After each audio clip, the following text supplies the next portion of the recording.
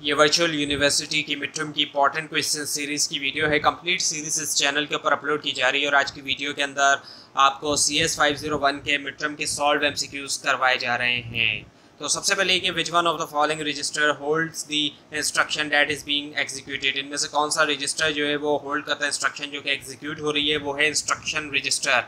और उसके बाद ये कि the code size of to address instruction is, जो कोड साइज है टू से एड्रेस इंस्ट्रक्शन का वो इनमें से क्या है, वो है 7 बाइट। उसके बाद ये कि the data movement instruction dash data with in the machine and to और फ्रॉम इनपुट आउटपुट डिवाइसेस, वो है मूव। और उसके बाद ये कि register instruction use dash memory. Register instruction जो है वो यूज़ करती है कौन सी memory, operands out of a total two of 3 operands. इसका जवाब है 0। और उसके बाद ये कि flip flop is a dash device capable of storing 1 bit of information. तो इसका जवाब है बाईस्टेबल डिवाइस। और उसके बाद ये कि इन which of the following addressing knots, इनमें से कौन से एड्रेसिंग नॉट में the value to be stored, value जो कि स्टोर्ड होती है in memory is obtained by directly retrieving it from another memory location, वो है डायरेक्ट एड्रेसिंग मोड। उसके बाद ये कि execution time of a programme with respect two processor is calculated as, उसको कैलकुलेट किया जाता है इनमें से किसके ज़रिए, वो है execution time is equals to IC bye CPI bye T।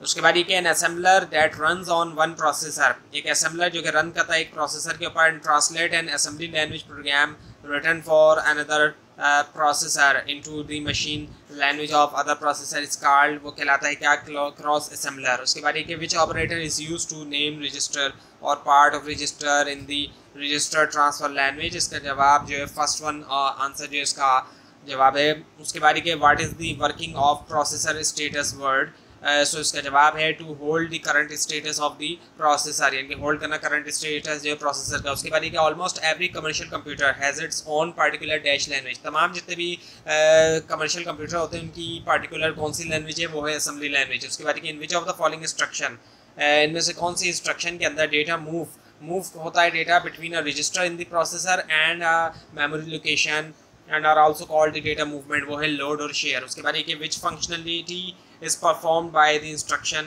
STR-R8-34 of SRC, इसका जवाब है it will store the register R8 content to the memory location M by PC plus 34। उसके बाद विच ऑफ द फॉलोइंग, इनमें से कौन सा option जो है the highest level of abstraction, वो हाईएस्ट लेवल है एब्स्ट्रैक्शन की इन digital design in which the computer architect views the system, जिसके अंदर कंप्यूटर आर्किटेक्ट जो व्यू करते हैं सिस्टम को for the description of system components and there interconnections. सो जो पहला आंसर है प्रोसेसर मेमोरी स्विच लेवल, यही इसका आंसर है, पहला जो ऑप्शन है एक्चुअली। उसके बाद ये कि which of the instruction is use, कौन सी इंस्ट्रक्शन जो है वो यूज़ की जाती है टू लोड रजिस्टर, लोड करने के लिए register from memory using a relative address, वो है IDR इंस्ट्रक्शन। उसके बाद ये for the dash type instruction, कौन सी तरह की इंस्ट्रक्शन के लिए वी रिक्वायर अ रजिस्टर, हम रिक्वायर करते हैं कि register to hold the data, hold करने के लिए data date is to be loaded, जो कि लोडेड होता है फ्रॉम द मेमोरी और stored back to the memory, वो है लोड और स्टोर।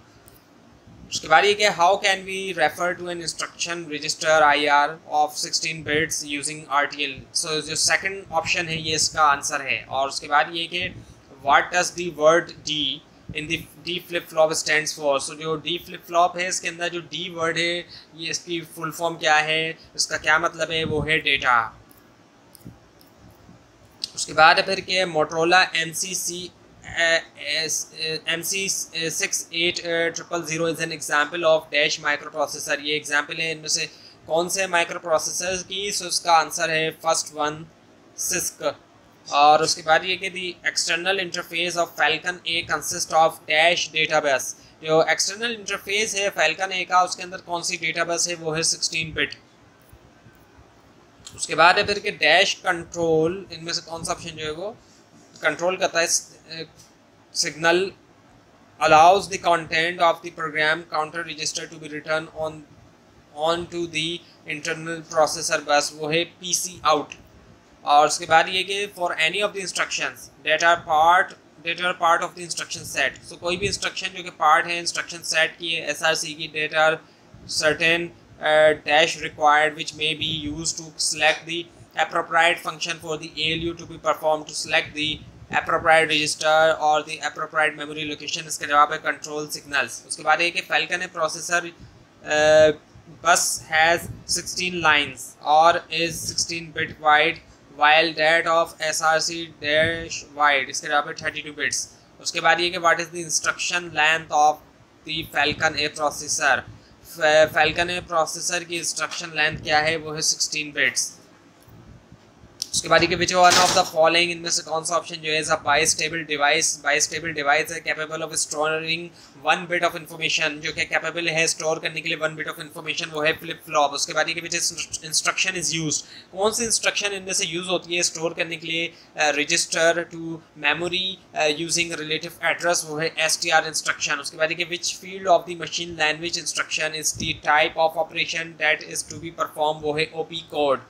उसके बाद ये the instruction dash will load the register R3 with the contents of the memory location M bye PC plus 56, वो है IDR R356। उसके बाद ये डैश ऑपरेशन इज रिक्वायर्ड, इनमें से कौन सा ऑपरेशन जो है वो रिक्वायर्ड होता है to change the process state, change करने के लिए processor state to a non defined value, वो है रीसेट ऑपरेशन यानी कि। उसके बाद ये which type of instruction help in changing the flow of the programme, कौन सी जो है वो इंस्ट्रक्शन, कौन सी टाइप इंस्ट्रक्शन की हेल्प करती है चेंज करने में फ्लो जो है प्रोग्राम का एज एंड व्हेन रिक्वायर, वो है कंट्रोल।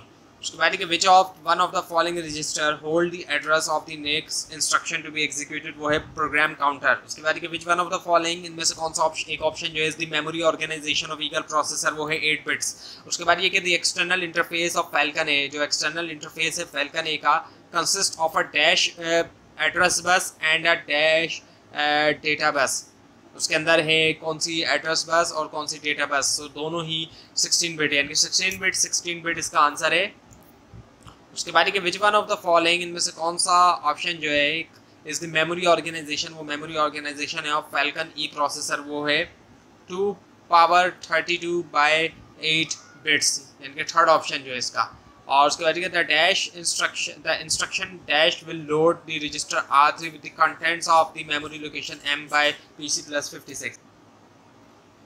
इसका आंसर है थर्ड वन IDR R356। उसके बाद ये कि dash are faster than cache memory, इनमें से कौन सा ऑप्शन जो है वो फास्टर है कैश मेमोरी के मुकाबले में, वो है CPU रजिस्टर। उसके बाद ये कि pre fetching can be considered a primitive form of dash, pre fetching को कंसिडर किया जाता है प्रिमिटिव फॉर्म इनमें से किसकी, वो है पाइपलाइनिंग। उसके बाद ये कि which one of the following circuit design level is called the gate level, इनमें से कौन सा सर्किट डिज़ाइन लेवल कहलाता है गेट लेवल, वो है लॉजिक डिज़ाइन लेवल। उसके बाद ये कि dash enable the input to the PC, इनमें से कौन सा ऑप्शन जो है वो इनेबल करता है इनपुट्स जो है वो PC के लिए for receiving a value, receive करने के लिए एक value date is currently on the internal processor बस, वो है LPC। उसके बाद है फिर कि डैश ऑपरेशन इज रिक्वायर्ड, कौन सा ऑपरेशन जो है वो रिक्वायर्ड होता है to change the processor state to a non defined value, वो है रीसेट। उसके बाद कि there are dash type of reset operation in SRC, इसका जवाब है 2। उसके बाद कि dash controller control the sequence of the flow of micro instruction, वो है माइक्रो प्रोग्राम।